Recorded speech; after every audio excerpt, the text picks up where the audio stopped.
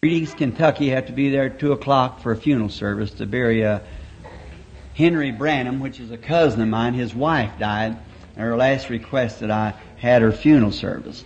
And that's at Breedings, Kentucky. That's about 150 or 60 miles, I guess, down, or something like that, down south. And I'll have to leave a little early on account of getting down there. And then we get back then tonight, and tomorrow afternoon I'm supposed to be in Tulsa for next week, at Tulsa, Oklahoma, but I won't get to go before Tuesday to Tulsa. And then we get back Saturday night. I'll be in by Saturday night, and then Sunday morning, next Sunday morning, about 3 o'clock, we leave for the west, and then we won't be back no more till this fall. I'll come back and get my family and things, and we'll be back sometime this fall, the Lord willing.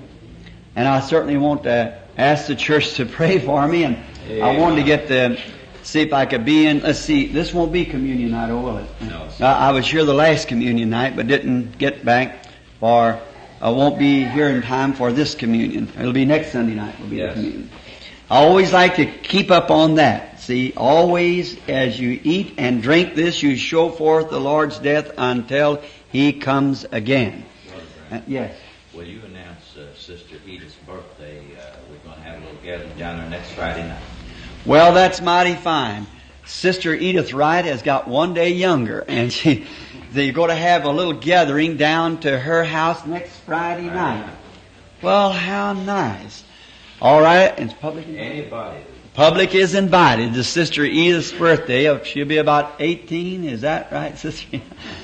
About like I said the other day, I said, I am just past 25. And a fellow looked around and said, yeah. And I said, my second time.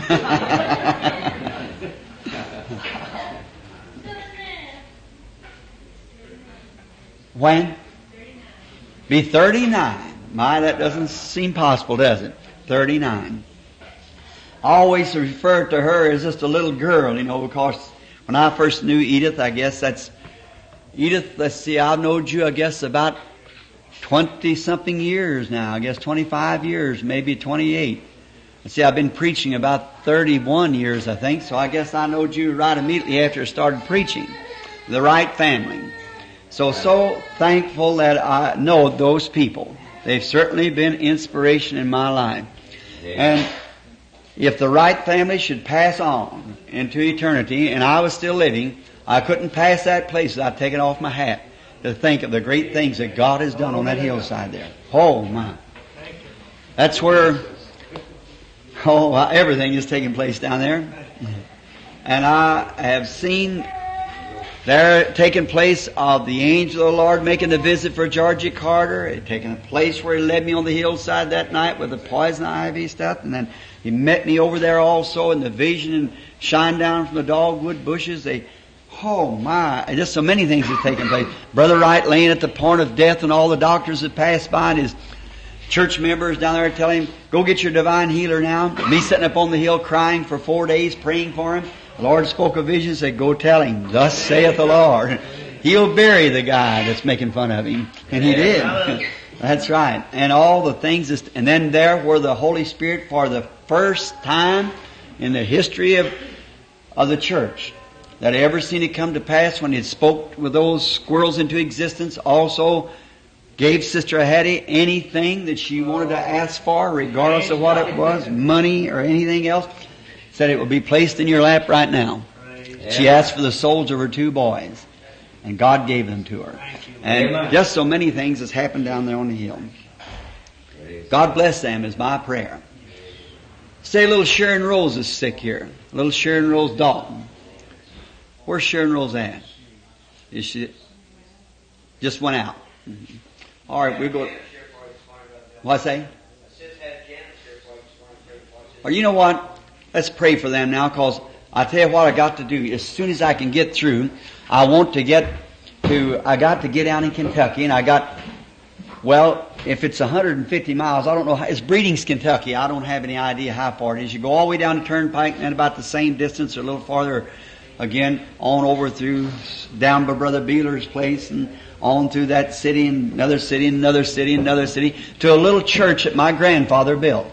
a little Methodist church that I preached in 25, 30 years ago. And this lady's to be buried from there. She was a nurse.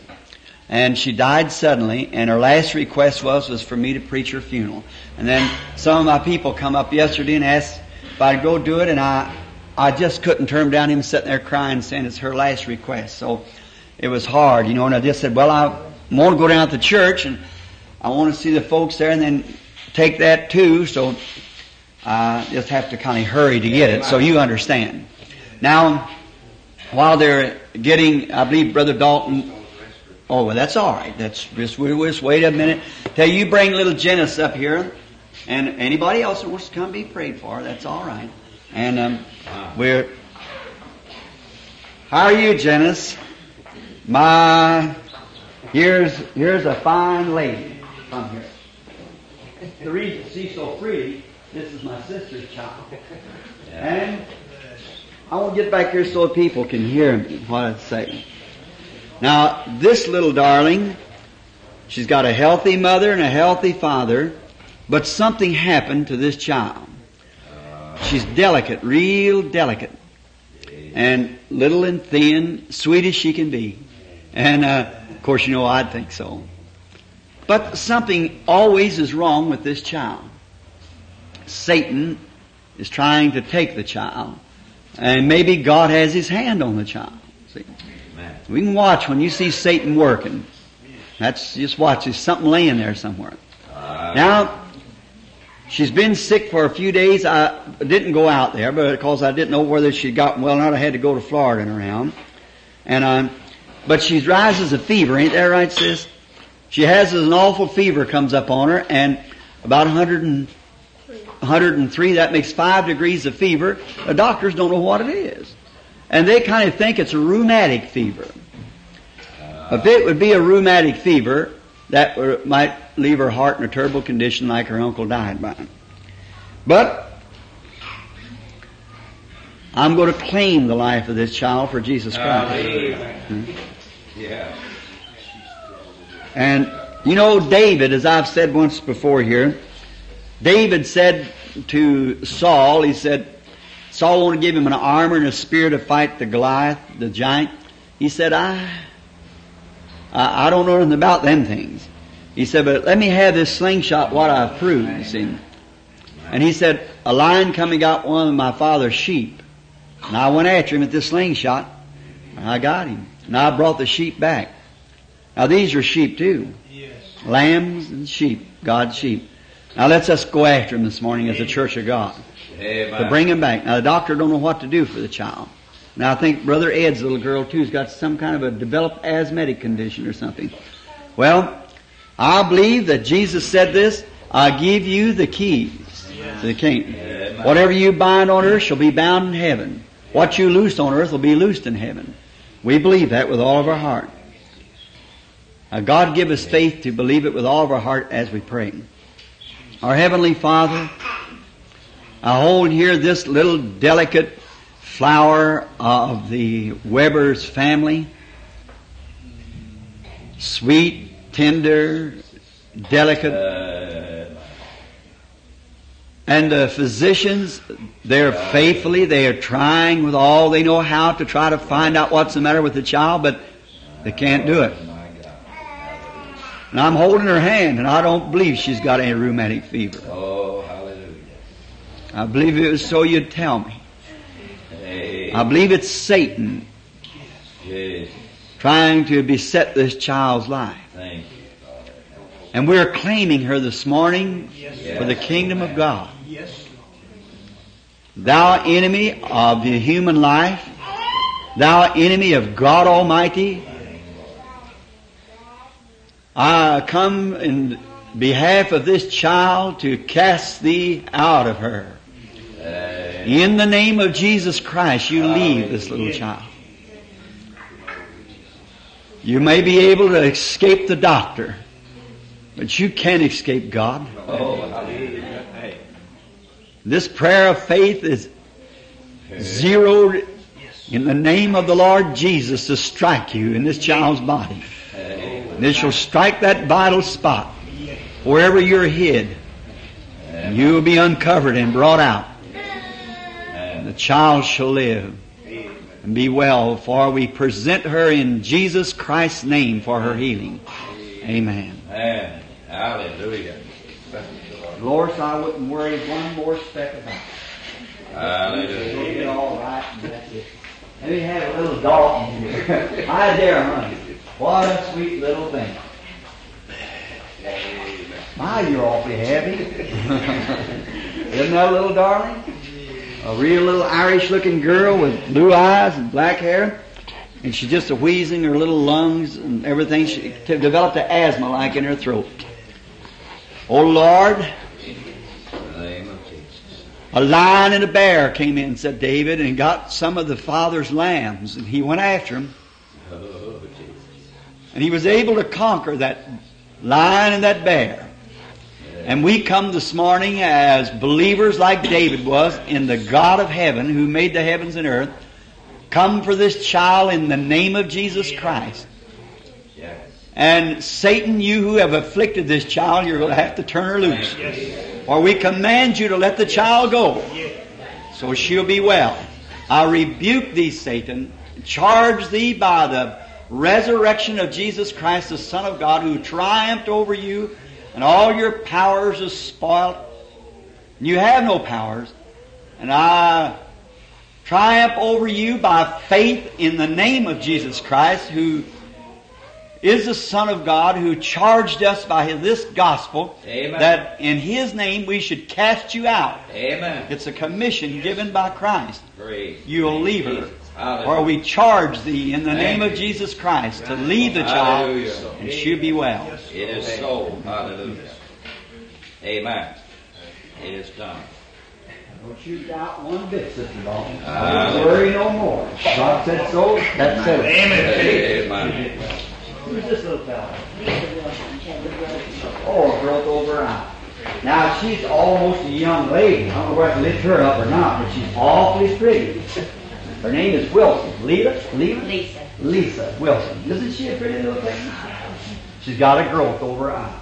That's it. Well,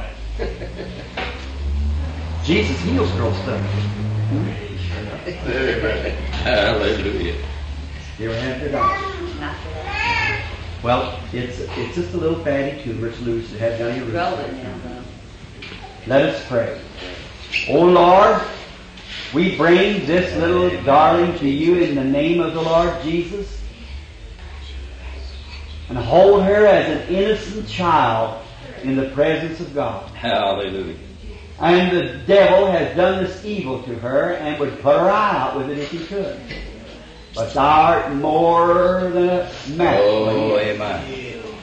We charge thee, Satan, by the name of Jesus Christ, who triumphed over you in all your afflictions that you put on people. We charge thee in His name, by a commission given by an angel sent from God, that you depart from this child. Amen. And she gets well. Through Jesus Christ's name, amen. Amen. Bless you, little. Bless Him. I wouldn't doubt it all no more. Just believe it'll be all right. Yes. All right, Sister Bruce. If you will, these women stand here. Would you always move up just a little closer here? So we can pray. Brother Neville, you come, if you will, and anoint them with oil.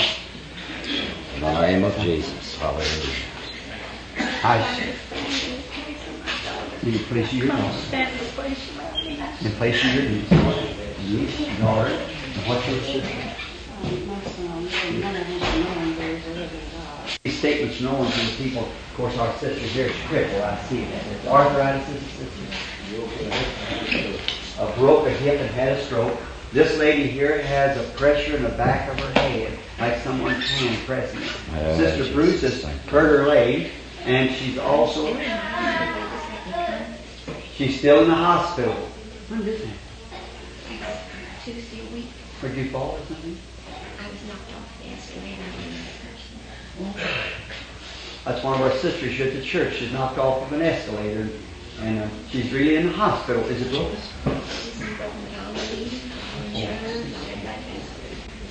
Bleeders and blood vessels and so forth. And then she's standing for some loved ones, and these three ladies here are standing for loved ones. Amen. So that we'll know now when we pray. Now let's bow our heads, everyone.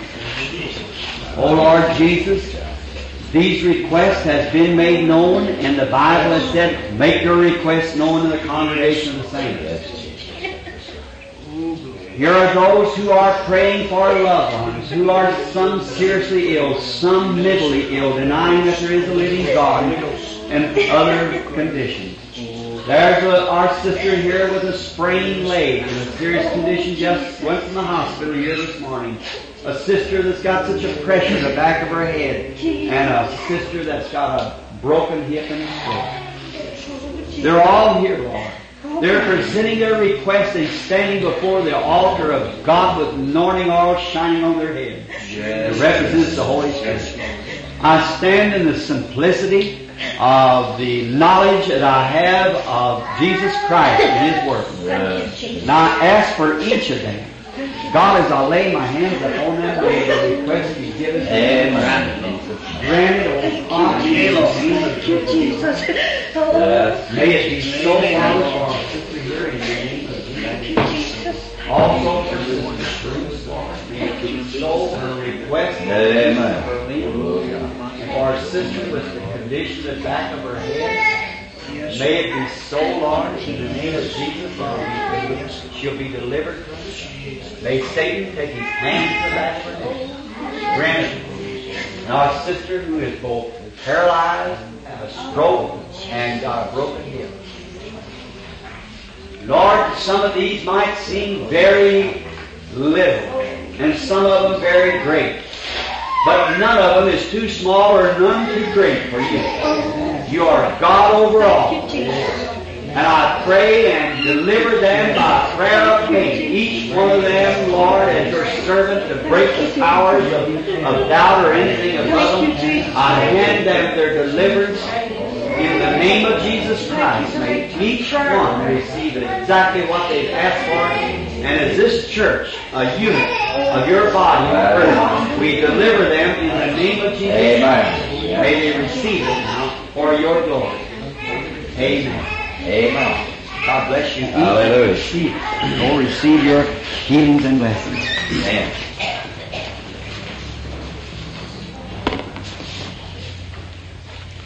Now, there's no doubt in our minds, is there? Not one doubt.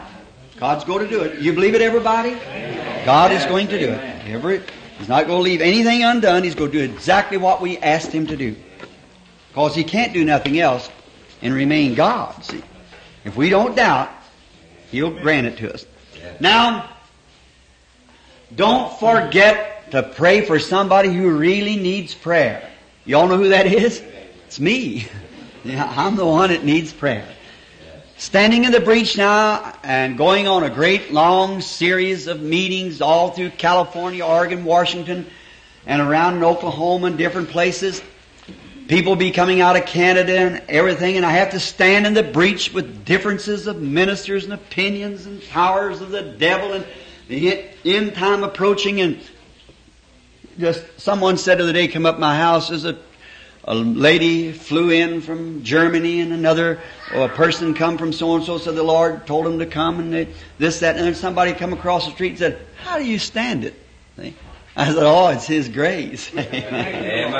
Then I had to jump right in the plane, fly all night to California, or to Arizona, or Florida, come back and got in a storm. The devil tried to down us, and Lord brought us in. Then the next morning, yesterday, I was supposed to leave for Bakersfield, California on a minister emergency, and I just couldn't do it. That's all. And then you get to some, and you don't know where to go from there. You see, here's this one, this one, this one, this one, this one. You know what I mean? And then which one? And it hurts some if you don't see them all. You see, you can't see them all. So you just have to wait, and the way you feel led, then just go. Yeah, I want to say a good compliment of our pastor. In the hospital last night on emergency, I blowed for Brother Woods and Charlie and them. It was around way in the night. A dying lady that was laying dying. Her sisters and them was there. And she'd been unconscious for a while, woke up and accepted the Lord Jesus. I got to lead another man to the Lord Jesus down there in Florida, a sinner, and all hours of the night and everything on emergencies. You just have to follow a minister sometime to know. Yes. And I heard the nicest comments at the hospital about our pastor when he comes out there, how he visits the people and prays the sick and faithful at the post of duty. I appreciate that so much, of having over this little flock a servant of the Lord who's faithful at the post of duty. You do appreciate him, sure you do. But there's just some way we can express it more, you see, to a faithful servant of the Lord. Someone asked me not long ago at Chautauqua, our last meeting, Brother Branham, how do you carry on like that? And I said, here's Gene Gold, Pat Tyler, and a whole bunch of them like these fellows here. When I'm in one of those meetings, lay on their face and fast for days and don't even eat and pray and everything for me. That's what carries me on. See? That's the strength. The help cometh from the Lord. Brother Dalton, just so many of them, of friends that just fast and pray. Refuse their meals and things and fasting and praying. Now, if Brother Gene back in the back is ready for the recording, now Brother Neville will continue on with the services just after a little bit. I want to speak just for a little while. And now, if possibly I can get back, Edith, honey, hearing your birthday party is on Friday night. If I can get back from Oklahoma in time, I'll be down, see, on Friday night, Amen. if I possibly can. And now, while we're gone, you all pray for us. And as said in the Bible, the Lord watch between you and me, see, while we're apart. Amen. And may He do that and protect and bless you and protect and bless me and help us both to live the best that we can for His service till we meet again. And I'll depend on your prayers while I'm out in the field out here to face the enemy. So you pray for us. All you ministering Brother Humes and Brother Dealer and so many others of you here, just pray for me. You understand. Now we want to turn in the book of St. John, the 4th chapter. And I want to speak this morning, the Lord willing, on the subject called the unfailing realities of the living God. Amen. I want to read from the 14th verse, 23rd inclusive of St. John, the 4th chapter. We are breaking in upon a conversation now of Jesus talking to the woman at the well. St. John, 4th chapter, 14th verse, including the 23rd. But whosoever drinketh of the water that I shall give him shall never thirst, but the water that I shall give him shall be in him a well of water springing up to everlasting life. Now the word there is really not everlasting. You'll see a little mark on it if you've got a King James Bible. And the original says to eternal life. Everlasting is just a while. Eternal is forever. Springing up unto eternal life. The woman said unto him, Sir, give me this water that I thirst not, neither come hither to draw. Jesus said unto her, Go call thy husband and come hither. The woman answered and said, I have no husband. Jesus said unto her, Thou hast well said, I have no husband. For thou hast had 5 husbands, and he who thou now hast is not thy husband. In that saidest thou truly. The woman said unto him, Sir, I perceive that thou art a prophet. Our fathers worshipped in this mountain, and you say that in Jerusalem is the place where man ought to worship.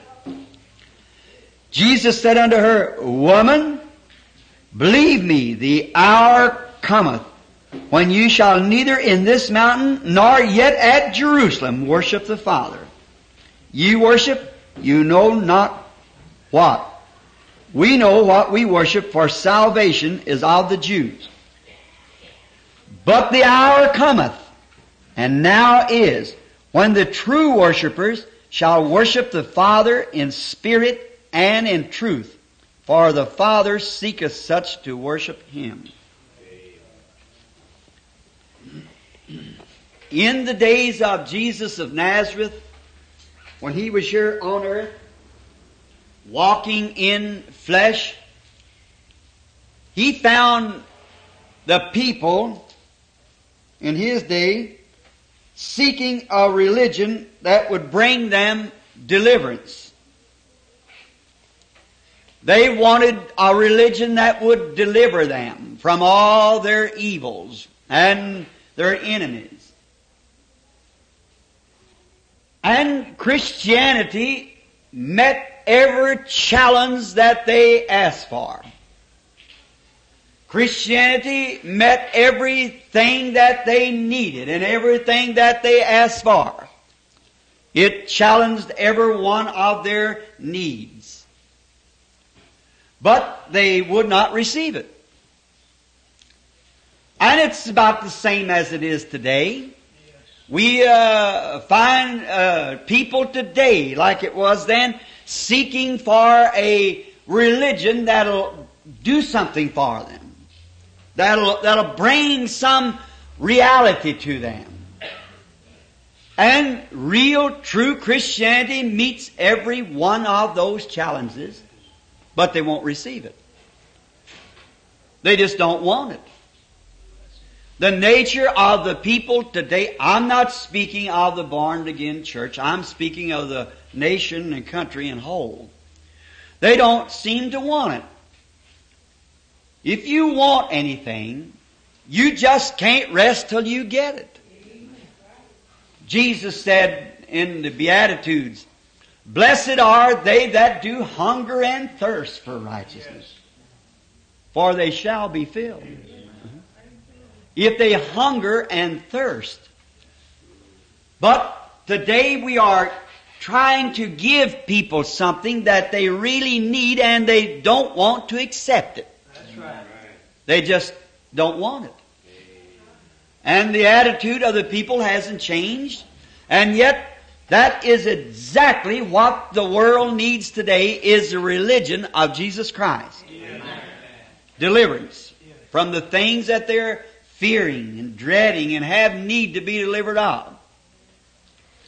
In the days when He was here on earth, one of the reasons why that they could not receive Jesus of Nazareth and believe Him and get their deliverance, because it was too unusual for them. He brought His deliverance. God had sent them deliverance, and it was so unusual to them that they didn't want to accept it, because it didn't come just the way that they were used to receiving religion. And it's a very outstanding conditions exist the same today. Yes. Very striking to see the parallel of it. The people of today are wondering, where is the God that opened the Red Sea? Where is the God that made the lepers well? Where is the God that set the captive free? And yet it's right at hand and they don't want to receive it. Why? The same reason they had. It's too contrary. It's unusual. They want, in that day, if He would have brought them creeds or some form that they had to go through, some rituals and so forth, they would have gladly received it. But because He brought it in the way that He did, the people didn't want to receive it in the form that He brought it. That's the same way it is today, exactly the same. They want it, but they don't want to receive it on the level that God brings it. And that's the only way that God has of bringing it. Amen. And we cannot bring God down to our level of thinking. We've got to rise ourselves to His level of thinking and meet Him on the grounds that He provided for us to meet Him on. Yes. Amen. They want deliverance. They had all their denominational creeds, and the Pharisees and the Sadducees and the Herodians and what more. All different forms and sects of religion, and each one had his, that he didn't believe in no resurrection or no angel or spirit. The other believed in both resurrection, angel, and spirit. And one believed in certain way you wash your hands and the way you do, just like it is today. Now, if we could rise, Christ could come in some sort of a thing like that, well, the people would be glad to receive it. But when He comes in His power of His resurrection, Amen. to make people live and act and behave themselves, Yes. and to change their attitudes, to change their ways, to change their living. They don't want nothing to do with that. They want to live just like they want to live. And they want to continue right on living the way they've always lived, but yet be very religious and go to a church and be a member thereof. If they can go on Sunday morning or whatever time it is and have a 15-minute sermon from the pastor that will walk them away from there kind of halfway satisfied that they've done their religion for the week. That settles it. Go back, do anything they want to the rest of the week. Now, God promised in this days what He was going to do. And I would like to ask anybody, any minister, anywhere, of one promise that God made the church and what He said they would do, but what the real church is doing it now. Amen. But they don't want it. That's it. They don't want it. Jesus brought God to human lives. God was made human.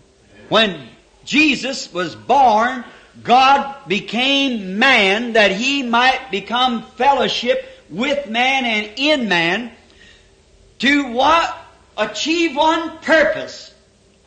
That is to bring to man what God is. Amen. Not what a church is, but what God is. Amen. Jesus came that He might present God to man. Amen. And man didn't want it. The Holy Spirit comes today in like manner to present God to man. But man wants to go to church. It drowns his thinking. He cannot fathom it. And we must learn that God is not known by intellectual conception. God is known by the new birth, by the Holy Ghost. Not by any other way. Jesus, the Bible has plainly quoted us that no man can call Jesus the Christ only by the Holy Ghost. And if you've never received the Holy Ghost, you don't know that He is the Christ. For that's the only way He reveals Himself. You're not converted until you receive the Holy Ghost. The Bible said so. After Peter had both been saved and sanctified, give power to cast out unclean spirits and to preach the gospel, Jesus plainly told him he was not converted until he received the Holy Ghost. And He said, after you are converted, then strengthen your brethren. Amen. That was on the night of the betrayal, that he was not yet converted. And no man is truly converted until he's been changed and died to himself. Amen. And the Holy Spirit has control of that person. Amen. They don't want to do it. Now the Holy Spirit will not misbehave itself in one person and behave itself in another.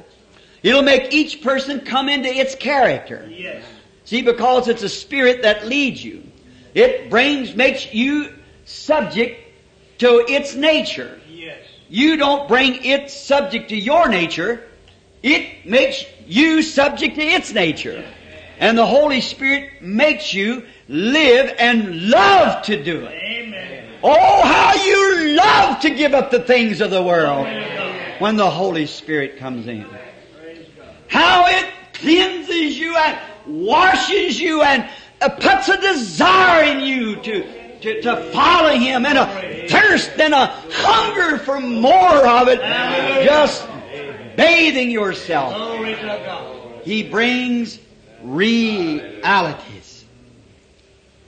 Now, when God placed man here and in the days of the Lord Jesus, He gave man a true roadmap to His power. A roadmap is something that tells you which way you're headed. If you want to go when we leave in the next few days, I've crossed this country so much, my old wife and I were amazed to think of it. For the last few years, you can mention where you want to go, I can tell you any road that leads to it. And within 15 minutes of time you arrive from here to California. I haven't missed it a time, and I don't know, sometimes right on the dot. See? Calculating my time of what the driving time is and the average of time. I've just been back and forth and up and down and back and forth till you just know it.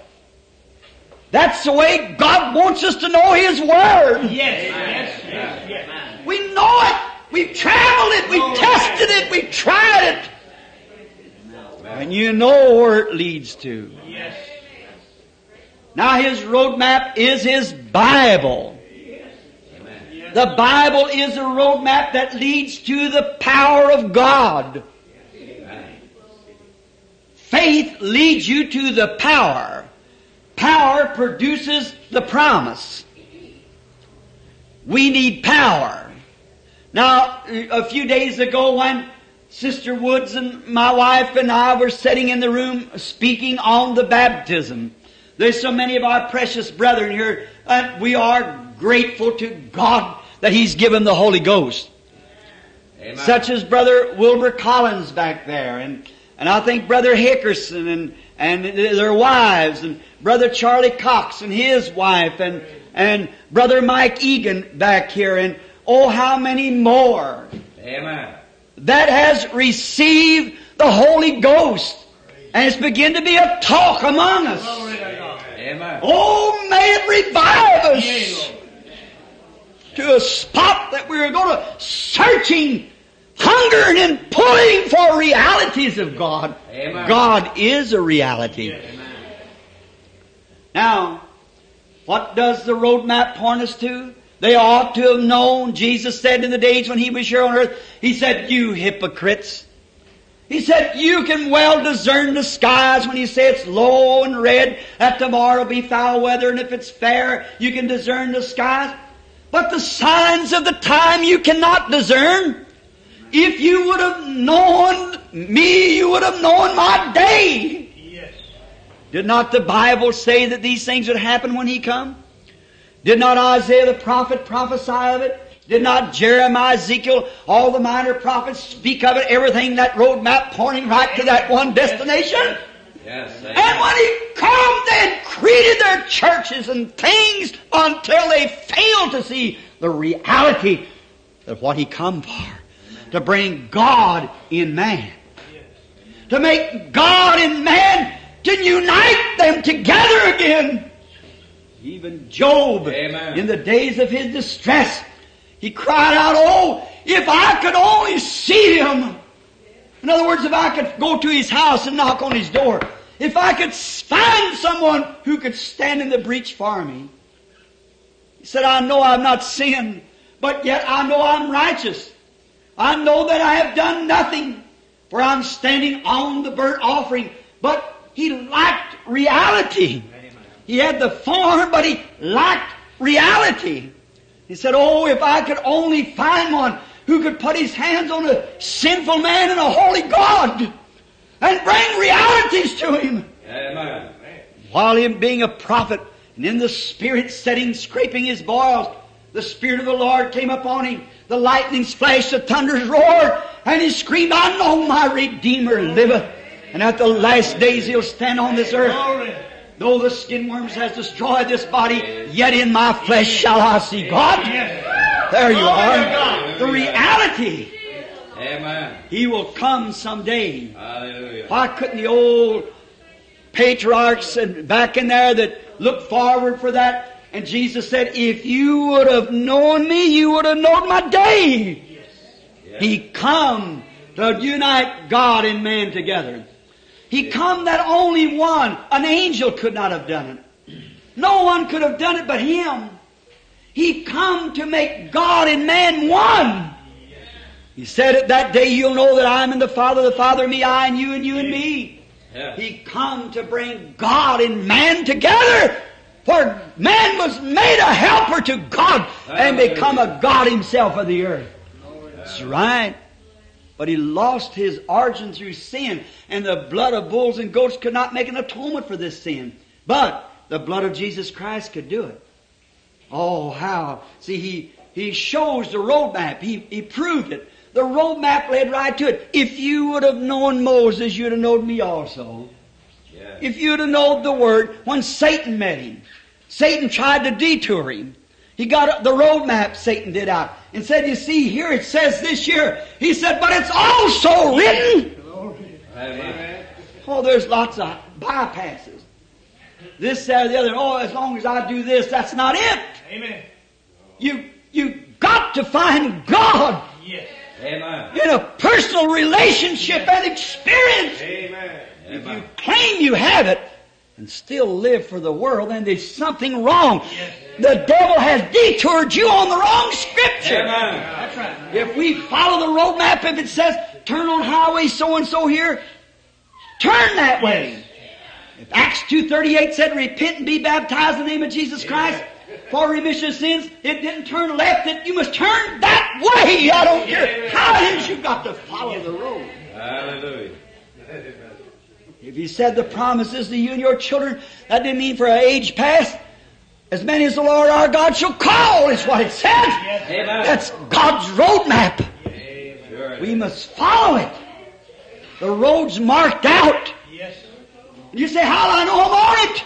The bloody footprints of the Lord Jesus Amen. made the road. And the disciples laid on that same foundation. Amen. And the Holy Spirit directed them. Follow that roadmap. Well, a few nights ago, someone said, under discernment, Brother Branham's all right. But when it comes to his theology, he's all out.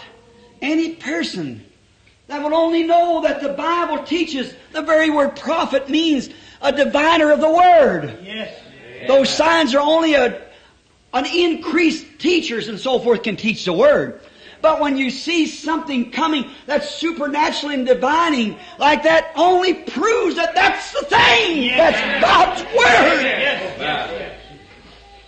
Jesus of Nazareth, when He was here on earth, the people followed Him many times for fishes and loaves and so forth and what they could get out of Him. Yes.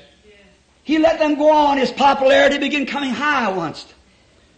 And then one day, He got the multitude together after He had fed 5,000, went over on the other side of the lake. A bunch gathered after Him, coming with Him. And He said, why did you come? Not because of the miracle, but because of the fishes and the loaves. Yes. That's the reason you come. Amen. Same today. Oh, some of them thought they'd miss something, if they didn't go see what He done. But to touch it? No, sir. Then Jesus in that same 6th chapter of St. John began to lay the gospel down. Yes. And they were offended at Him. Yes. Amen. And from that time His popularity began to decease. Come down. He wasn't the same one then. And just like a modern preacher or somebody, they'd say, well, now, wait a minute here. You're offending the people with your preaching. You mustn't do that. Now, a modern preacher say, oh, yes, maybe I better watch what the creed says. See? Maybe I better look to see what the church says about it, because they might turn me out. That wasn't our Lord. That's right. Our Lord come to do the will of God. He followed the Word. Hallelujah. And anybody with God in him will follow the same way. Yes. Amen. Did he stop? No, sir. Yet his popularity become decreasing Yeah. all the time. Many didn't walk with him no more.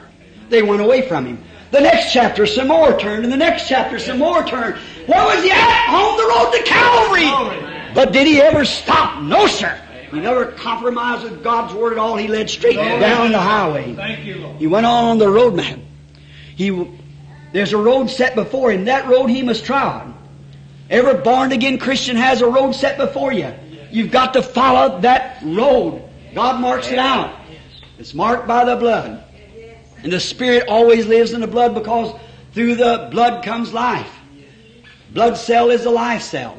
Now, we follow Him then, and we see how the roadmap directs us, shows which way we're going. It's always been. It's God's provided way for us. The Word is God's provided way. Amen. When a man comes to a spot, that he sees the Scripture, and because of popularity, because of some church affiliation, because of his people won't permit him to preach it, that man will never go on with God. Amen. You've got to come back and pick up that Word, regardless of what it is. If you don't, you're off on a detour somewhere and will sink in the miry clays of sin. Right. Help us, Lord. Amen. I challenge any person, and in my library up there we have all the ancient histories that I know of. Pre-Nicene Fathers, the ancient writings of Josephus, Hossif's Two Babylons, Fox Book of the Martyrs, many, many other ancient writings. And there has never been a time that a church ever brought itself to a place where it stopped on its creed that God ever raised it up again. She sunk right there into the miry clay. That's right. She never did go on spiritual. Never did, and she never will. Amen. It isn't God's program. God's program is the Holy Spirit. Amen. It's God's provided way of doing things. Now, notice this. In the days of Noah, God's program is always a persecuted way. That's the reason people don't want it. That's right. In the days of Noah, they had religion. They'd had it for 2,000 years, like we've had Christianity. And they were critics, just like there is now. And in the days of Noah, what happened? We find out that Noah stood in that one door of the ark and built an ark which was contrary to any human imagination. It had never rained, never been a cloud in the skies. But God said it was going to rain. That was God's Word. God said, prepare an ark. And Noah prepared the ark and stood in that one door and preached salvation. And that's the only remedy for salvation. What a type it is today. There's one door that leads to God, and that door is Christ. Amen. Christ is the Holy Spirit that lives in us. And we stand in the door of God's ark of the Holy Ghost and preach, this is the way. The same blueprint that the rest of them come over. Hallelujah. Noah was God's provided way. In the days of deliverance out of Egypt, Moses was God's way. See, a supernatural ministry. See, Noah had something that was different. Noah had some religion that was different from all the rest of them. He had the Word of God. And the people wasn't used to the Word of God. They had their creeds. They had what they wanted. So it was the creeds they were listening to and not the Word. But Noah had the Word. Moses had the Word. Amen. No matter what the rest of them had, Moses had, thus saith the Lord. Hallelujah. Look, what proved it? He done signs and miracles. And each sign and miracle had a voice. Now, God said, if they won't hear the voice of the first sign, they will hear the voice of the second sign. Now, the people today, like it was in the days of Jesus, they're following the miracle. Or he might do something that's a little different. I wouldn't see that done. Let's see if he can discern this one. Let's see if he can do. See, that's the way he does. They follow just for the fishes and loaves. That's right. But when it comes to repenting, being baptized in the name of Jesus Christ, and receiving the Holy Ghost, they wouldn't put their finger on it. That's right. That's right. And then they condemn you, and they condemn Jesus, but said, oh, you preach contrary to these. That didn't stop him. Amen. He moved right on. Amen.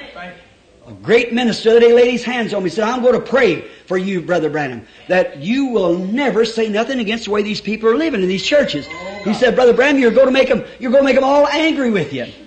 I said, how can I keep from it when my innermost spirit and my soul cries out against it? He said, well, I don't say nothing against it. I said, you can't. You got millions of dollars programmed. You got to get their dollars. I don't have to have it. The only thing I need is the power of the resurrection of the Lord God. That's all we need. Praise the Lord. The Spirit. Stand on the truth. I don't care how many denominations goes against it. It's still God's Word. Heavens and earth will pass away. My word shall never pass away. Whosoever shall take away or add anything to this book, the same will be taken out of the book of life for him. I believe it just the way the map says it. That's it. Yes. God's way. Yes. Moses had the signs. He proved that he was God's servant. God always likes to work through man. It's God's program to work through man. Do you believe that? Yes. God works through man. He made man his helper on earth. He made man a lesser God than himself. Now, we've been through that in the teaching lately. Genesis 1:26, when he was Elohim, the all-sufficient, the self-existing one. And then in him was attributes A Father, Son, Holy Spirit, not three gods, three offices in Him that He was to live in those dispensations. He was a Savior, He was a King, He was a God. All these things displayed themselves. It's the attributes of God. See, but in Him at the beginning, and when God made man in His own image, He put him on the earth as a lesser God. Jesus declared it when He said, "Is not it written in your laws that you are gods? And if they call those gods who the Word of God come to, which was the prophets, how can you condemn me when I say I'm the Son of God?" He said. Amen. They just couldn't understand it. See, but man was put here with a dominion over the earth. He had everything under his control. What Adam lost, Jesus proved that He had restored. He stopped nature. He raised the dead. He done everything. And the world is groaning today, the Bible said, for the manifestations of the sons of God. Amen. For God to get into His children again in realities, to make things real, and it stumbles the people. If Satan can't keep the truth from them, he makes fanatics out of them. Throw them off on this side and that side. They get all kind of stuff of bloods and oil and sensations that's not even scriptural. But stay on the blueprint. Stay on the highway. Amen. Stay with the Scripture. Yes. Don't leave it. That's what Jesus come, that man would not be deceived and go off the side. But stay right in the Word. Amen. The great St. Paul said, if an angel from heaven come and preach any other gospel than this has been preached to you, let him be accursed unto you. Yes, sir. Why, Satan come down the Garden of Eden as an angel of light and told Eve. Why, he never denied. He said, "Oh, well, that's all right. Oh, sure, God has said that, but, you'll have more light." We got so many Eve lights today and Satan lights. See, things in the Bible said the last day that the devil would make himself angels of light. Yeah. All these your creeds and the denominations and all this nonsense that goes on, which half of it doesn't even have any Scripture to it hardly. That's right. Stay on the highway. Stay on the road map. Go the way the disciples went. Go the word they preached. Live it. Yes. Testify it. Yes. I know it to be the truth. Hallelujah. Signs in the last days. God living in man. It's God's program. God has to find somebody that He can trust. Somebody that he can have confidence in and can have confidence in God and can believe Him. You believe that, don't you? Sure, God has to find somebody who He can put His confidence in. And then when He finds such a man that He can put His confidence and His power in, a man that'll follow the road, that'll stay right on the map. See? Go right on till he comes to the place of power. Faith will lead him to that because he's got faith in the Word. It'll lead him to the promise, and the promise, he'll lead him to power, and power will lead him to the promise. Amen. And then when he gets the promise and begins to manifest, what does it do? It blinds the eyes of the unbelieving, lukewarm, creed-serving brother. That's exactly right. That's what it did back there in the days of Jesus. He said, if I would not have come, you would not have known sin. But now that I'm here, now that I'm here, you have no excuse. Hey, if God made His promise that He'd send the Holy Ghost in the last days and these things to take place, you could have doubted it. But now that He's come and doing it, the world's without an excuse. Amen. It's thundered across nation after place after place till it's covered the earth. Right. They're without excuse. They wouldn't have known it if God hadn't come and brought it. But He's brought it to us now. And so then, the realities of following the Word. Following the truth. Stay with it. Oh, I go over here at the Baptist church and say, we got the truth. The Methodists say, we got the truth. Now, which one? You're both different. Which one's got the truth? Go down to Seventh-day Adventists, we got the truth. Go to the Church of Christ, we got the truth. Well, there's only one way to make truth. That's stay with the Word. Yes. Somebody got off the Word somewhere. They have a post of truth, then they go and put a detour in it. They hit the highway and detour. Yes. Stay with the Word. Yes. Amen. Speak to them about the baptism in the name of Jesus Christ. Oh, it doesn't make any difference. It does make a difference. Paul said he commanded the people to be rebaptized again in the name of Jesus Christ. Instead of an angel said anything else, let him be accursed. Amen. It does make a difference. Yes, it does. What if Moses said, I'll just take off my hat instead of my shoes? It's hard to unbuckle my shoes. I'll just take off my hat and show respect. God said shoes. Yes. And God required shoes, not hat, shoes. Yes. What He said. God commands every word of His to be fulfilled to the letter. It must be. You must do what He says do. Yes. For not one tittle or one jittle will ever pass from it. Amen. Heavens and earth will pass away, but my word shall not fail. It's got to stay. One jot or tittle shall not pass from it. It's all got to be fulfilled. And now, man was God's subject. Man is what God works through. And then when man receives the truth, hits the right highway, and starts moving on and find these realities moving on, what does it do? The unbelieving brother, he'll look at him, it's like he can't accept it. If he does, he has to leave his church. If he leaves his church, he stands alone. A minister said to me right after that interview up there, a minister said, look here, I said to them on a platform, I said, hey, if I am so wrong, there's hundreds of ministers here, somebody come and teach me what's right. You didn't see anybody coming, did you? No. And you won't, because it's not there. One minister, outstanding minister, I wouldn't call his name. He's a precious brother. He comes and said, Brother Branham, you're a ministry, sure, you can go ahead and do it. But if we accept that, our church turns us down and where can we go? I said, to the all-sufficient hiding place, Christ Jesus. That's where you go. Go to Christ. Boy, it said, but our ministry, I said, your ministry is just as much as anybody's ministry if it's of Christ. Yes. No matter where you have to go to. He said, well, if I'd baptized like that, they'd kick me out of my church. I said, they did me. So now, what difference does it make? Just keep following the highway. Yes. Just follow the blueprint. Yes. Certainly, just keep going with it no matter what they got. Saul had an army trained. Saul had a great intellectual army. They didn't want Samuel, as I preached here some time ago somewhere. They had that great army. Oh, sure. And Samuel told them, he brought them up before they elected this king. God was their king. And God's our king. Yes. Why do we want anything else besides God? Why would a Christian want anything else to lead him but the Holy Spirit? I don't know. Amen. I can't understand. And Samuel called him up. He said, I want to tell you something. Said, have I ever said anything to you in the name of the Lord but what come to pass? No. Did I ever take any of your money? Did I ever beg you for money? No. You haven't begged us for any money. And what you said, the Lord brought it to pass. We know that. He said, then why are you rejecting God and want a king? You want to act like the world. And that's what Pentecost is doing today. It wants to make intellectual giants.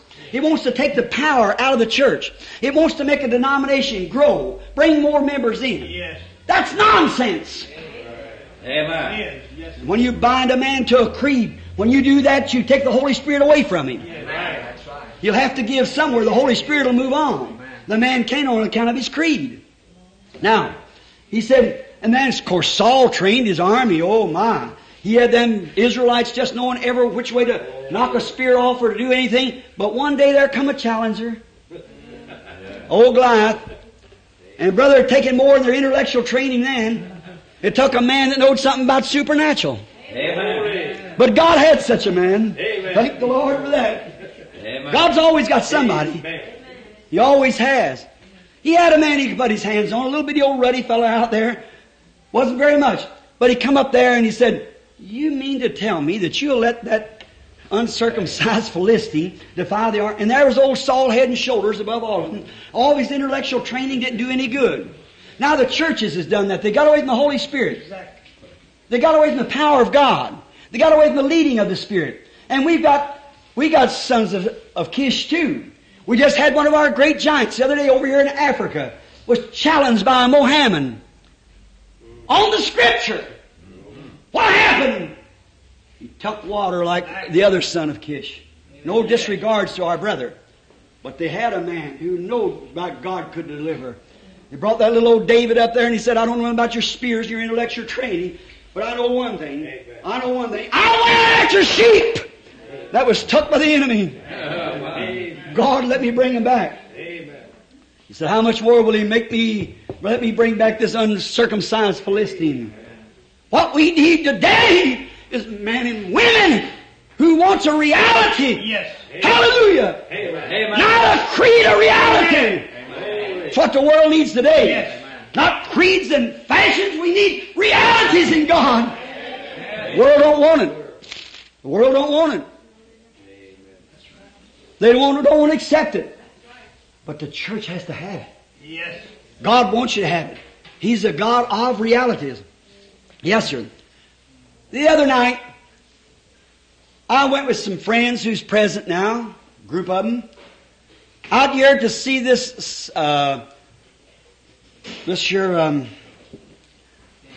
Samson and Delilah, a Cecil B. DeMille's product.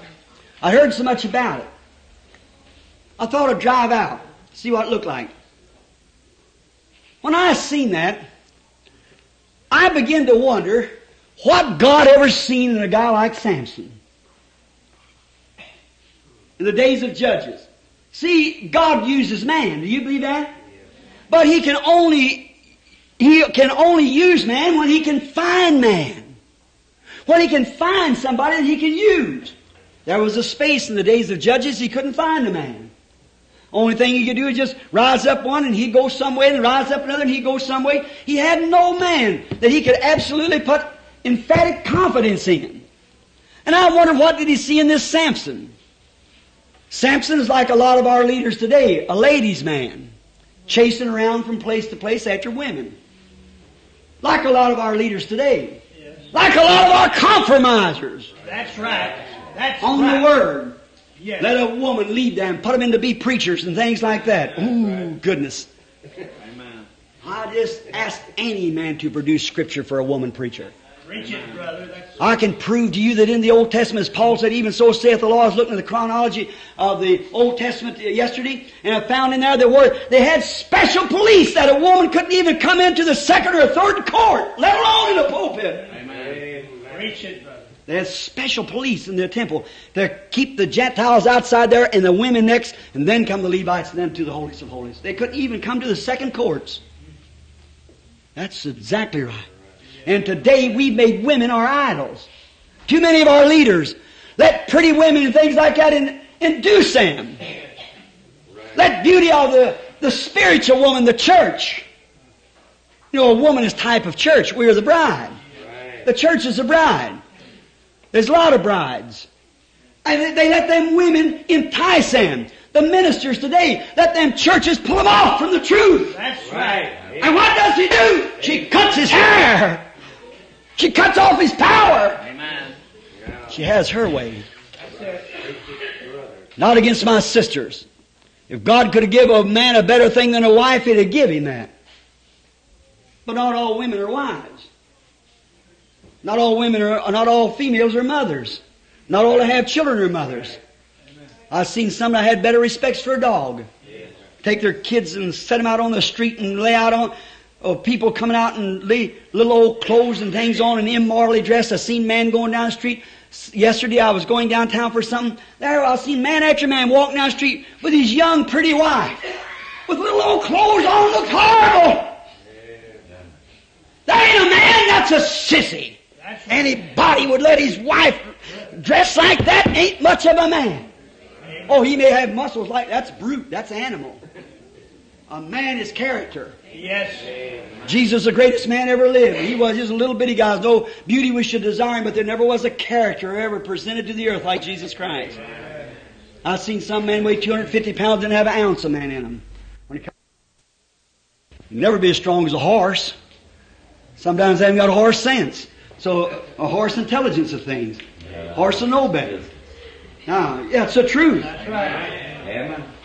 Well, now you just try to let the male horse try to ravish the female and find out what happens. Horse has got better sense. Yes. See? No. Man ain't got as much sense as a horse has when it comes to a lot of livings. And we call an old sow, call her a sow, and an old female dog a slut.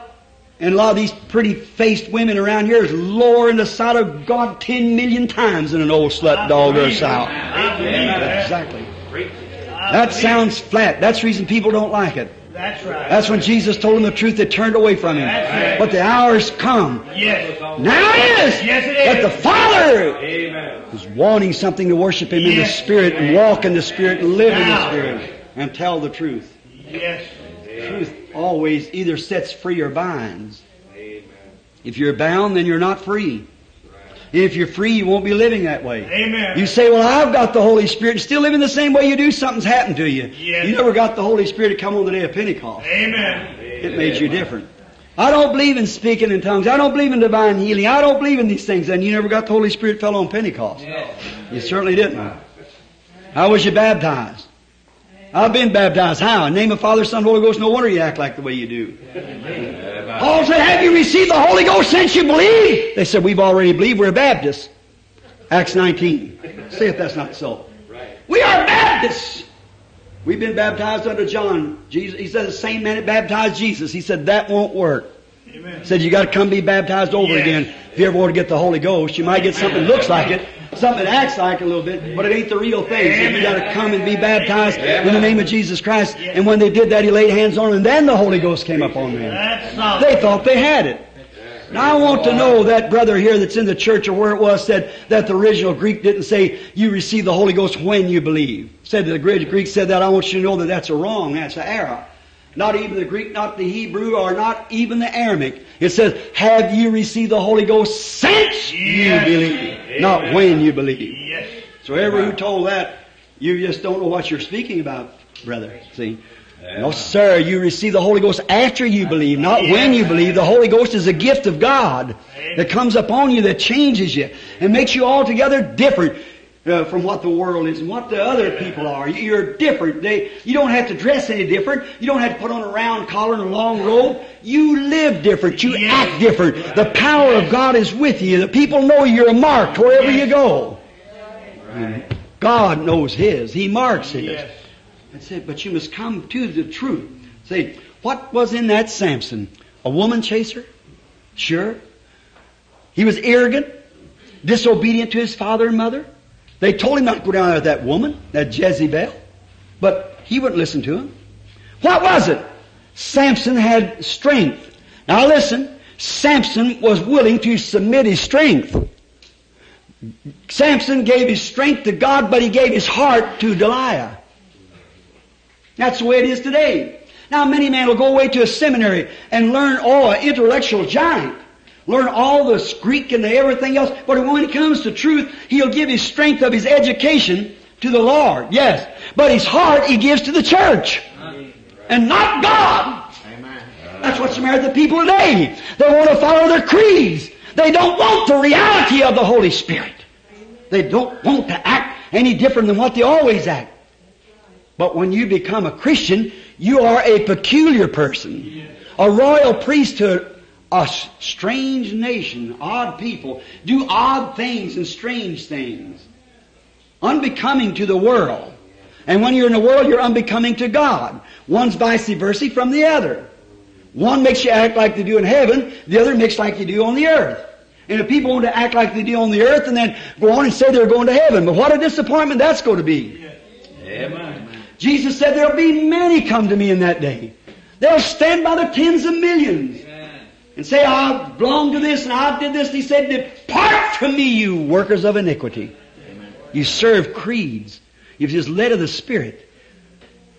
All sons and daughters of God are led by the Spirit of God. Amen. They move by the Spirit. Odd, strange. They stay right, and every action is with the Bible. Yes. They stay, all their doctrine stays right with the Bible. Yes. They won't vary on one thing. Where the Bible says it, they'll move right on into it. If they stop for a minute, they're trying to study it and see which way to make it, then the Holy Spirit reveals it and He moves right on. Amen. And He does the same thing, follows the same rules, lays the same foundation, the same God comes up on Him, and the same wonders and same miracles and same signs follows Him that followed Him. Amen. He said, if you can't believe me, being a man, believe the works that I do. Believe me. If I do not the works of my Father, then don't believe me. Amen. See, there's works goes with this faith. Yes. Show me your works without your faith, and I'll show you my works by my faith, said Paul. See, now, what was in Samson? He wouldn't surrender his heart. Today, man think more of their creeds and people think more of their creeds. Well, now, I ain't saying nothing against churches. I'm talking about Pentecostal, which this church leans towards Pentecost. It is not a Pentecostal organization. We don't belong to any organization. Never intend to. Amen. We belong to Christ. Amen. That's right. Amen. And Pentecost is not an organization. Pentecost is an experience that people receive. Methodists receive it. Catholic receive it. Baptists receive it. Anybody can receive it. But it's an experience. And these thousands and thousands that call themselves Pentecost don't even know what the first message of Pentecost is. Amen. Before you can ever get started right, you got to get on the right foundation. Yes. You got to get on the Pentecostal foundation. Yes. What is the Pentecostal foundation? When the inauguration of the church is given on the day of Pentecost, when they see him speaking in tongues and Virgin Mary out there acting like she was drunk and all the rest of them staggering around like that, they said, what's this? Are these all drunk? Peter said, these are not drunk as you suppose, since the third hour of the day. This is that which is spoken of back on the blueprint, back there on the roadmap. This is that which the roadmap said. Yeah. Joel said, we come to this place. We come to this junction. Yes. It shall come to pass in the last days, the last 2 days, the last 2,000 years, saith God, I'll pour out my Spirit upon all flesh. Your sons and your daughters shall prophesy, and upon my handmaids and maidservants. Your young man will see visions, your old man will dream dreams. I'll show wonders and signs in the heavens above, things like that. They said, what can we do to get this? What kind of a foundation you go to lay, Peter? You got the keys to heaven. He said, repent every one of you, and be baptized in the name of Jesus Christ for the remission of your sins, and you shall receive the same Holy Ghost. The promise is to every generation that will follow afterwards. Hallelujah. To your children, them as far off as many as the Lord our God shall call. There's the foundation. See, they'll come and give they'll go to school. Boys will go to school to learn to be a minister, which is all right. Nothing against that. To learn to be a minister, but you can't learn to be a minister. Amen. Minister's gift is a gift from God. Them apostles were smart and highly as educated as they could be. Jesus still, they wasn't, but he still wouldn't let them preach until he received the Holy Ghost. And when they got the Holy Ghost, now if you go to a seminary and the experience that they got on Pentecost comes on you, amen.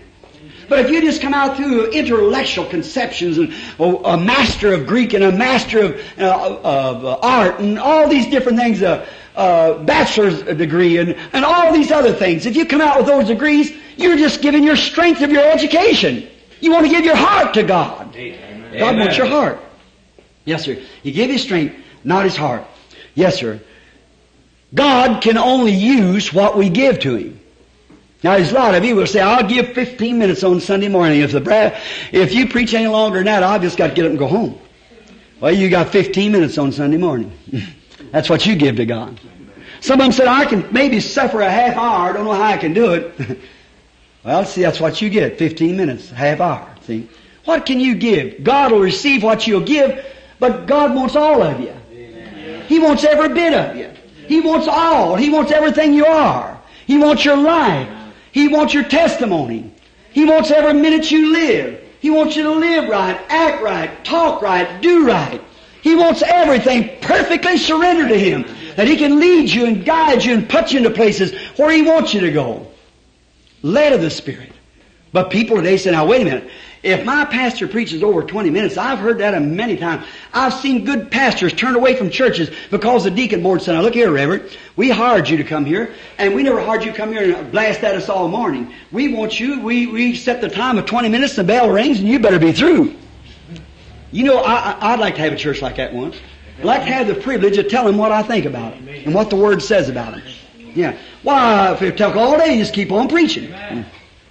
God wants a complete surrender. You believe that? Amen. God wants to surrender. How can God show you realities before you surrender yourself to Him? You've got to surrender. Listen. When you surrender all, you sing that song, I surrender all.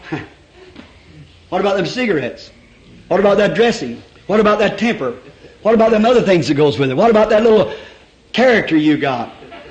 What about that little snoopy idea? What about that rebuking anybody baptized in the name of Jesus when you'd not no place in the Bible where anybody was ever baptized any other way? I challenge anybody to show me where any person at any time outside the Catholic Church when it started 300 years after the death of the last apostle, where anybody ever used name, Father, Son, and Holy Ghost in baptism. Come show me the Scripture or the history. It's a Catholic creed. Yes. It's not a Protestant. I can show you in the Bible where the Bible predicts if they would use His name until that time and come out with a false name that they're living in and they're dead. Amen. I can show you that by the Scripture. The Bible said they would. Here it is brought right to the face. Why don't people take it? Just exactly like they did in the days of Jesus. They don't want realities. They want a creed. They want something to go by. Say, I belong to this place. I belong to this assembly. I belong. What? You want to belong in heaven. Amen. That's where your affections ought to be, on things above. Jesus said, set your affections on things above, Yes. not on things of the earth. Amen. They're going to fail. Stay with God. Stay with realities. God is a God of reality. He's always been, in all ages. Anytime that man ever walked with God, God become a reality that performs signs and wonders and miracles with His people. It's God's purpose to do so. Surrender all. Right here in Louisville, Kentucky, not long ago, there's a very nice family of people. They had a sick baby. Called to pray for it.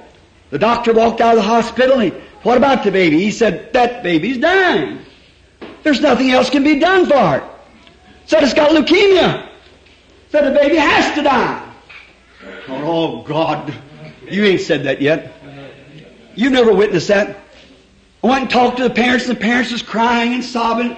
Their baby was gone as far as they know. But what did they do? The doctor was right. Everything that he knew to do, he had done. Leukemia is a killer. There's nothing can stop it. Said the baby's going to die. The old grandfather of that baby, you all know the case. And the old grandfather of that baby come along.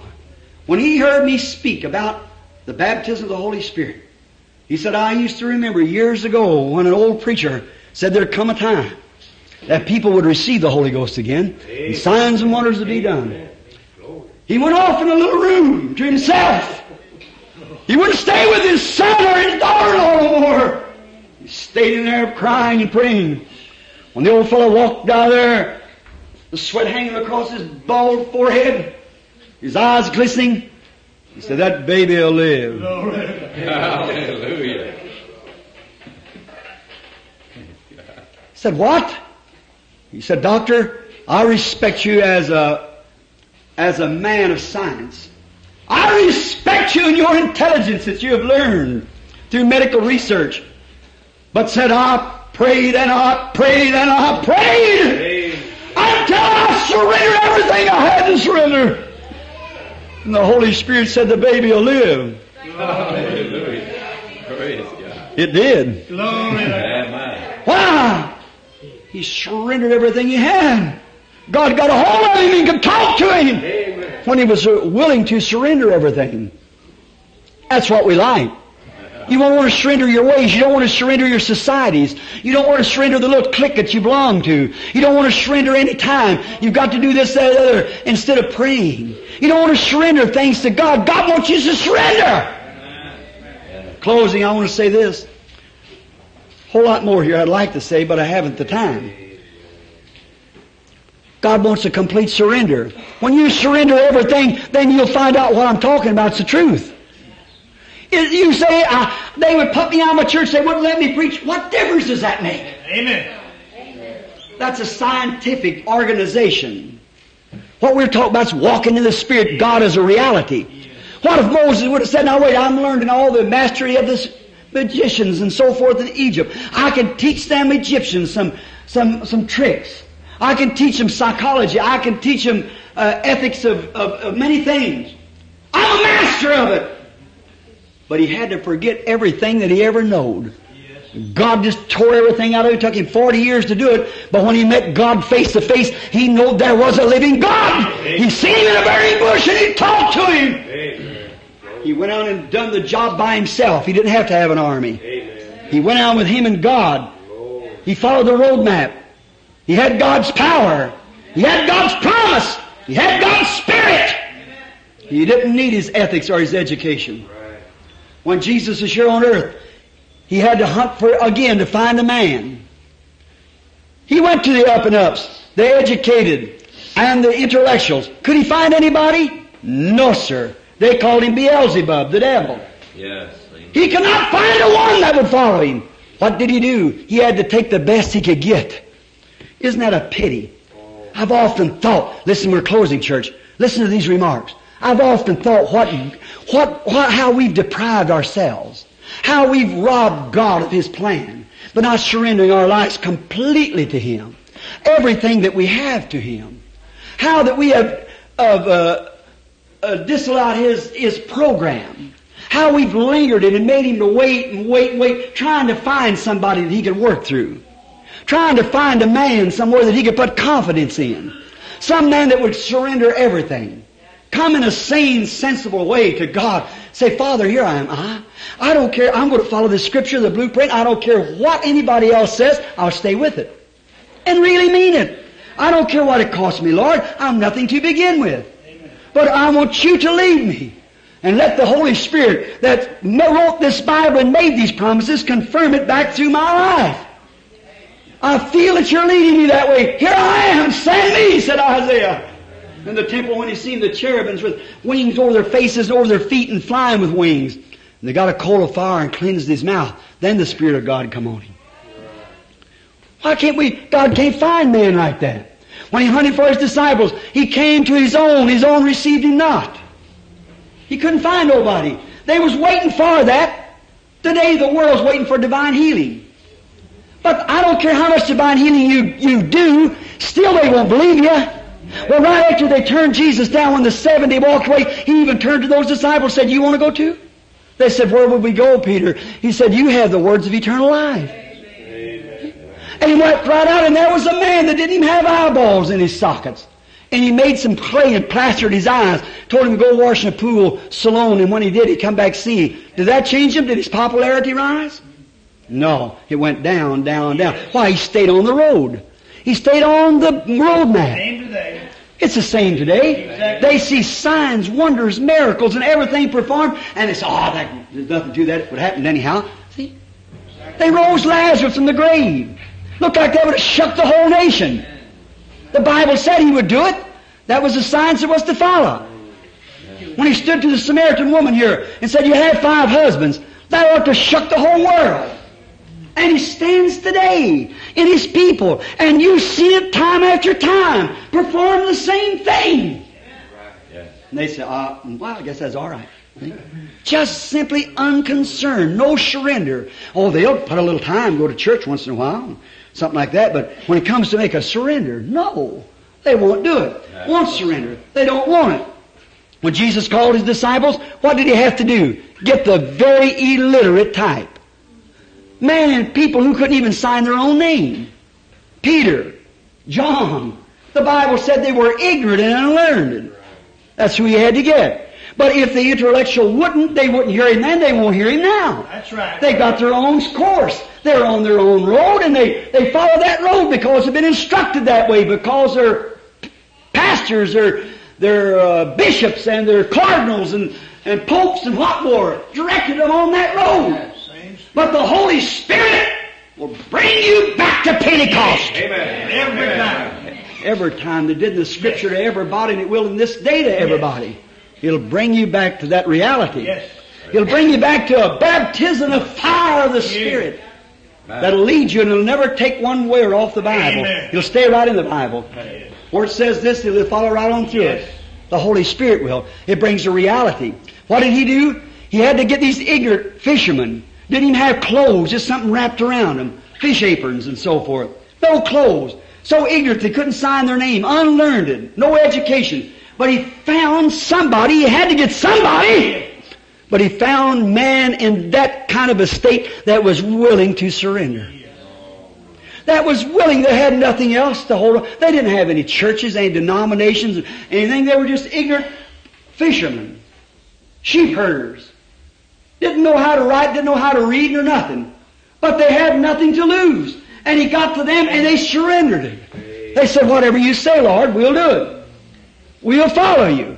But when they completely surrendered and gave themselves over to God, God gave them a Pentecostal reality. Amen. He led them up to Pentecost and gave them the Holy Ghost. There, where they were there, under the Spirit of God, making all kinds of foolish signs to the people, stammering and carrying on and trying to, the Bible said, what was he on? They was on the highway. Yes. The Bible said, with stammering lips and other tongues will I speak to this people. And this is the rest of the soul. This is the thing that will come. Isaiah 28:18. Read it. Amen. With stammering lips and other tongues will I speak to this people. This is the rest. Not Sunday ain't the rest day. The Holy Spirit is the rest day. You Advent brethren, not the 7th-day Sabbath is a rest. The Holy Spirit is rest. With stammering lips and other tongues will I speak to this people, and this is the Sabbath. Sabbath means rest. This is the rest of the soul. You have eternal rest. Like God, when He made the world on the seventh day, He rested after that. He rested. He went on resting. When we enter into God, we rest all the time, not from one Sunday to another. Amen. We rest eternal. We got eternal life. The Holy Spirit gives you rest. Now, they had a Pentecostal experience, a reality of God. They found something. Let me say one more thing. Creeds does not satisfy a hungry heart. Creeds won't satisfy. If a man's hungering for God, you tell him, say the Apostles' Creed. Join the church. Put your name on here. Be sprinkled or immersed or whatever you want to. That'll never satisfy a hungry soul. Because they were predestinated of God to search for life. They was once the angels. There was once an angel who did not fall.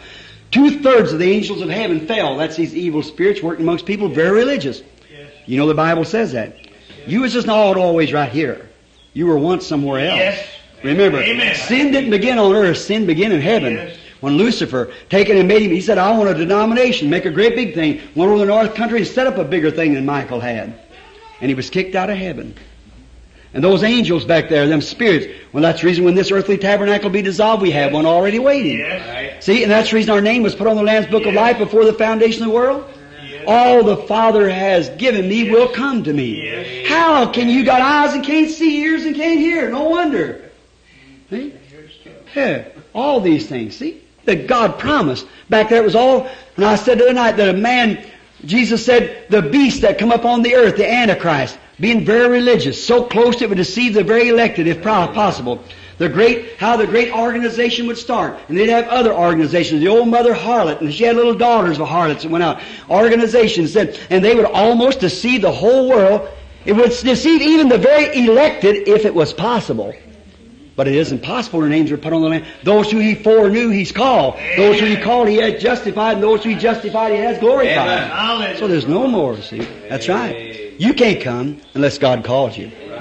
It ain't him that willeth or him that runneth. It's God that showeth mercy. Exactly. That's what the Scripture says. Yes. Then they don't want to hear that. Why? They're darkness. They want to follow creed. I'm just as good as you are. And there's nothing said about goodness. Nobody's good. It's God that's good. Yes. See? But are you willing to surrender to Him? That's what I'm thinking. Are you ready to surrender? See? It won't satisfy a hungry soul. Listen, when Paul, how many knows that he was a theologian? Well, he was an intellectual giant. He was taught under Gamaliel, one of the best theologians of the day. Well, what did he say when he come to the church? Read 2 Corinthians 2 and 4. In 2 Corinthians 2 and 4, he said, I didn't come to you with enchanting words, the wisdom of man of this world. For if I did, your confidence would be built upon man's wisdom. Organizations, denominations. But I come to you in the power of the Holy Spirit. The demonstrations. Demonstration what? Showing signs and wonders by the Holy Spirit. I come to you that your confidence, that your faith would not rest upon the wisdom of some big denomination or some church, but it would rest upon the power of the Holy Ghost and the resurrection of Jesus Christ. The greatest theologian that ever lived said he had to forget everything he ever known in order to find Christ. Amen. And said, I don't preach the intellectual things. I preach the simpleness of the leading of the Holy Spirit. And I've come to you preaching that. He said, I could preach the other way.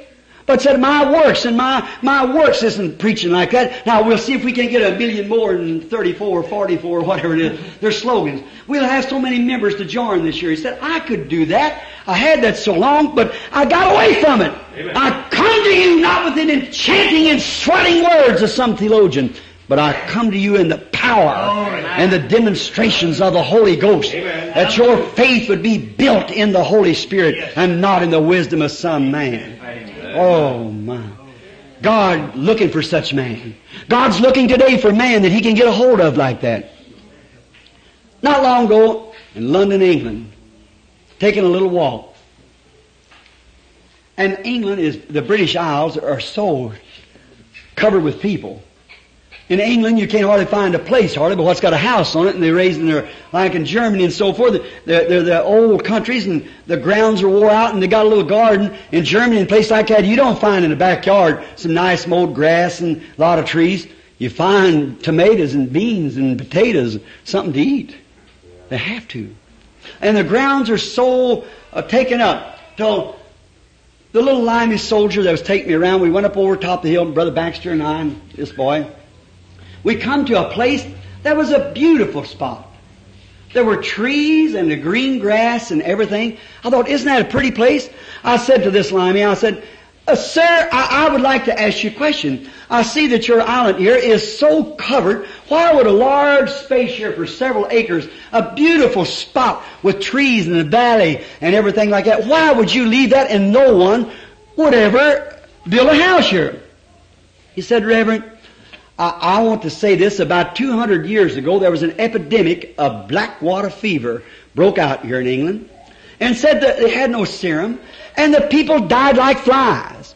He said the wagons, they tell me, come day and night. They couldn't even bury him. The clergyman would just come out here once in a while, raise up his hands and pray and go back. They throwed them all in this valley here. They couldn't even bury him.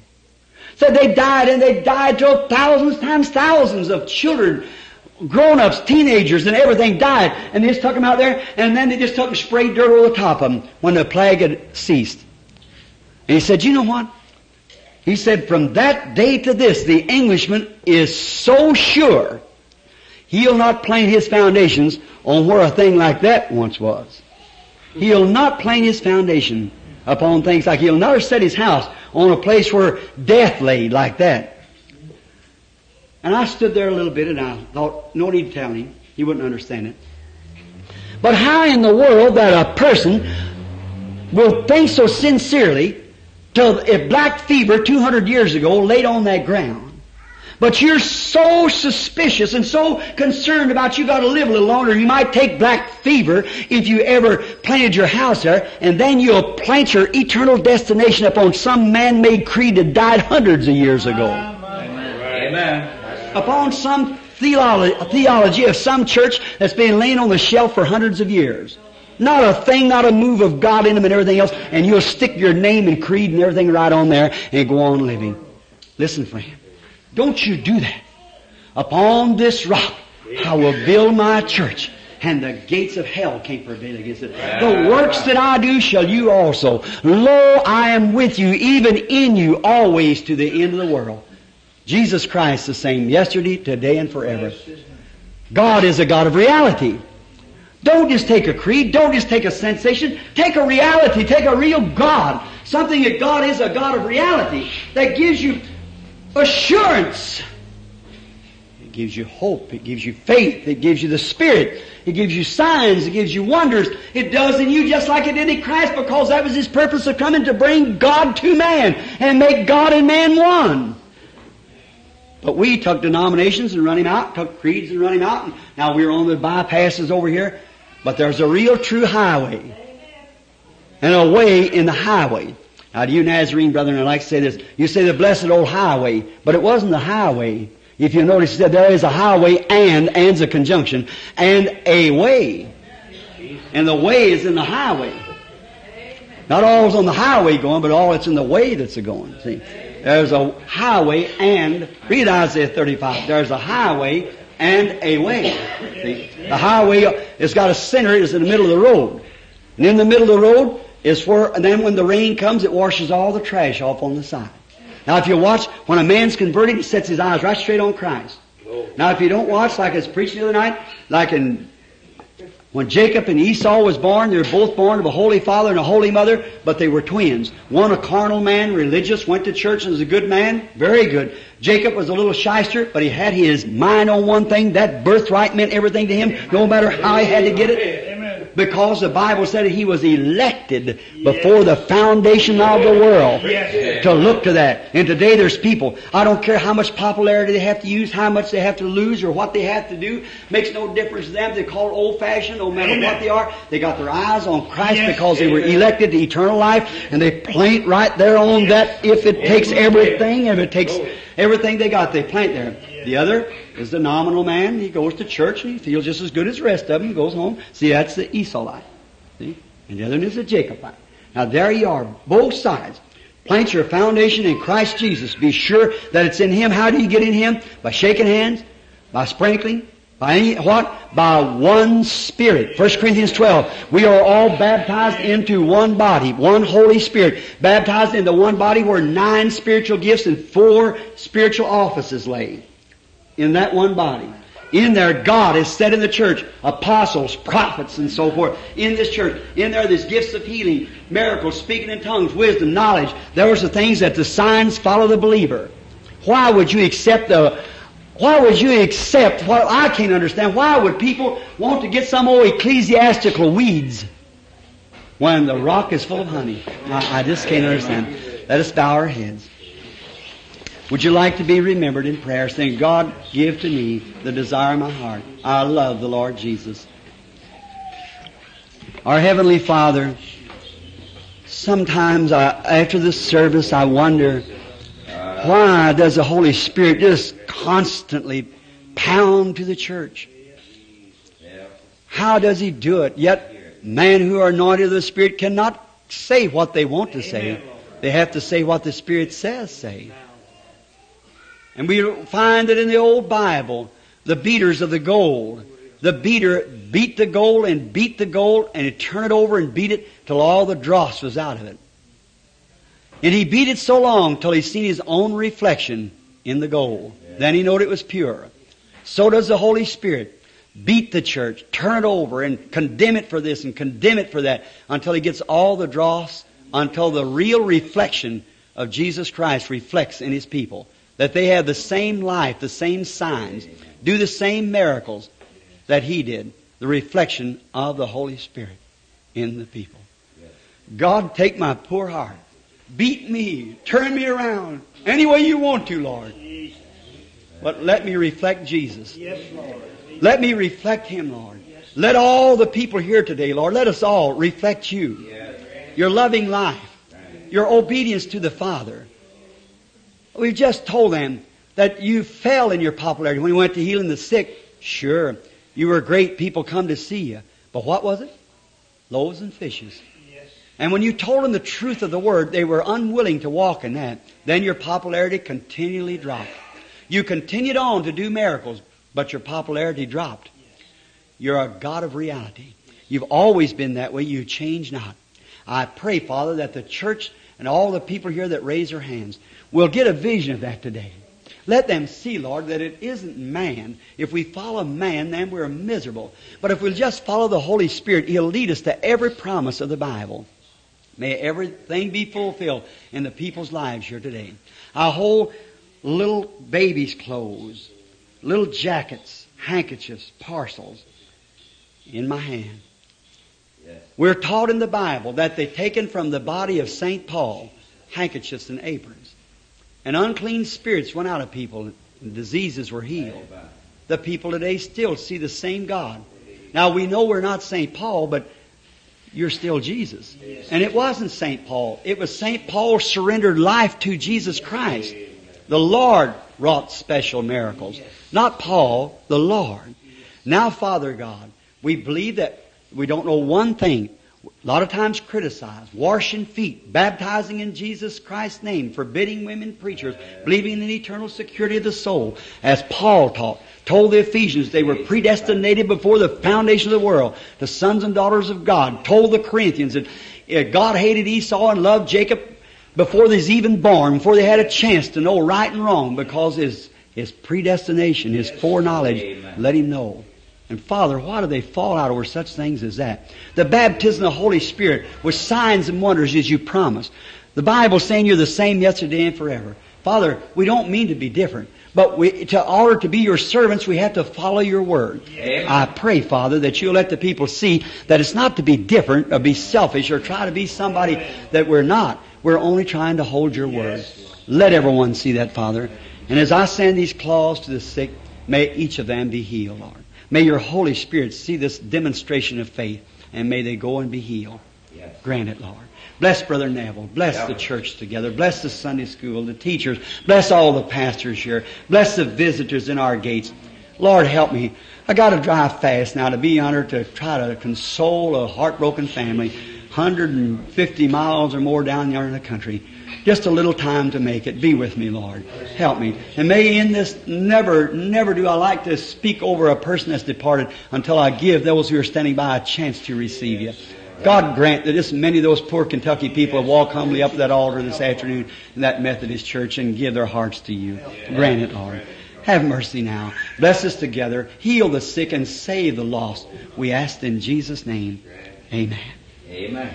I'm going to ask Brother Neville to take the service just for a few minutes now to continue. And I don't know what he's going to do at this time. And you all pray for me and I'll see you later. God bless you. God bless you.